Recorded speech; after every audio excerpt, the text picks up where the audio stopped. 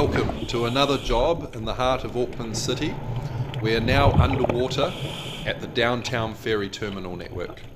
The brief was to find out whereabouts on the square pile it was broken and to come up with a solution. Much of the work was done at night time to avoid the busy ferry schedule during the day. Here you can see the divers have worked through the night into the morning. The pile has been cleaned up and the old flange has been cut off and removed.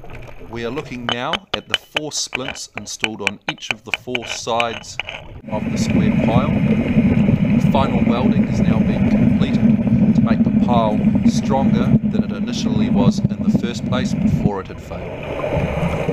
And the final job is to do a video inspection of the work to show the client the quality of the workmanship.